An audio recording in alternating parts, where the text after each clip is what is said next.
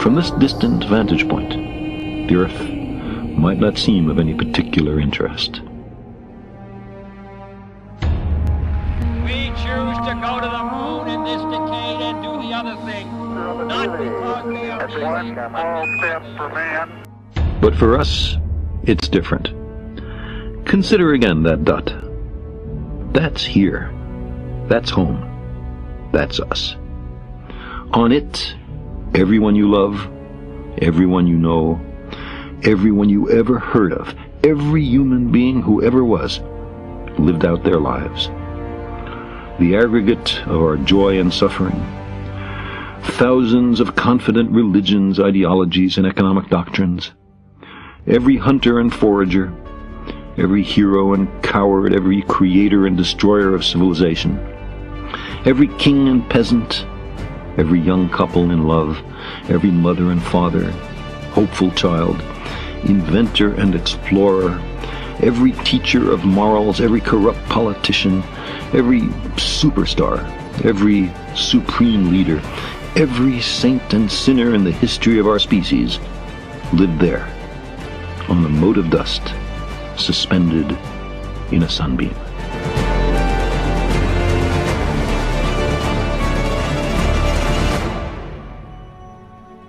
The Earth is a very small stage in a vast cosmic arena. Think of the rivers of blood spilled by all those generals and emperors, so that in glory and triumph they could become the momentary masters of a fraction of a dot. We declare our right on this earth to be a man, to be a human being, to be respected as a human being, to be given the rights of a human being in this society, on this earth, in this day, which we intend to bring into existence by any means necessary.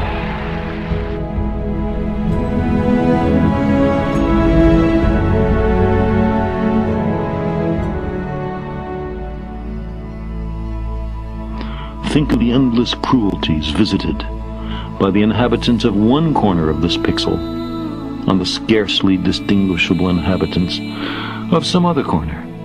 How frequent their misunderstandings, how eager they are to kill one another, how fervent their hatreds. Our posturings, our imagined self-importance, the delusion that we have some privileged position in the universe, are challenged by this point of pale light.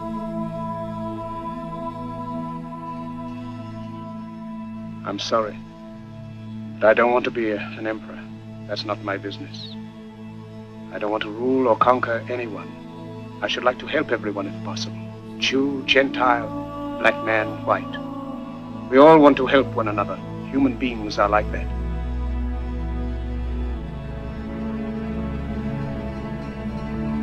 Our planet is a lonely speck in the great enveloping cosmic dark. In our obscurity, in all this vastness, there is no hint that help will come from elsewhere to save us from ourselves.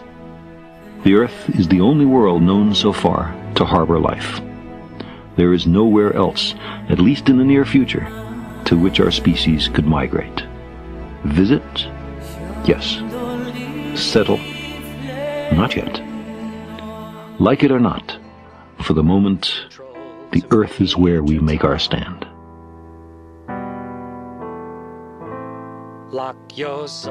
It has been said that astronomy is a humbling and character-building experience. There is perhaps no better demonstration of the folly of human conceits than this distant image of our tiny world. To me, it underscores our responsibility to deal more kindly with one another and to preserve and cherish the pale blue dot, the only home we've ever known.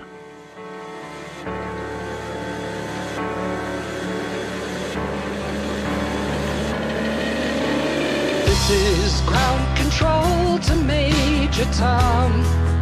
You've really made the grade, and the papers want to know whose shirts you wear.